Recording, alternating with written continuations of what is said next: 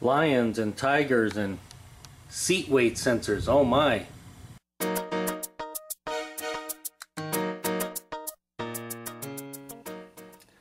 Before we get started, he didn't send me over a Jeep like he did Eric O from South Main Auto, but Wyatt did send me this cool sticker for his channel.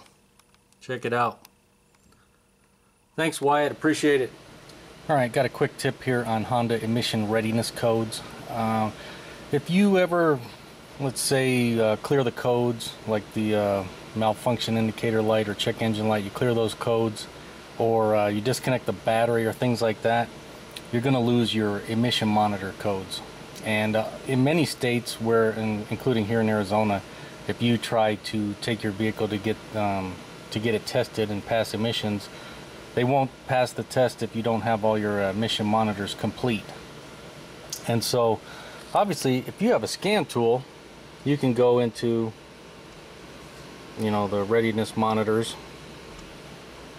and you can check and see if they've all completed. And you can see, in this case, they show all okay. Malfunction indicator light is off, and then this one is NA, and so this vehicle would pass. But now, what if you don't have a scan tool? Let me show you a quick tip on how to check if your vehicle has run these codes or not. Alright, now here's a quick way to test and see if your emission monitors are complete without a scan tool. Just take your key, turn it on, look for your check engine light. Don't turn the vehicle on, just put the key into the on position. We're going to watch it, and if they've all set and they're all completed, that's going to go out within 15 to 20 seconds or so. So we'll just keep an eye on that check engine light and see if it goes out. And there. Now the emission monitor tests are all complete, and this vehicle's good to go. Now I'll show you what it looks like when they're not set. Alright, now we'll do the same thing again. Put the key on, we'll just turn it to the on position. Once again, we're going to watch our check engine light there for 15 to 20 seconds. And if these monitors have not set and set to complete, this is going to blink 5 times and then go off.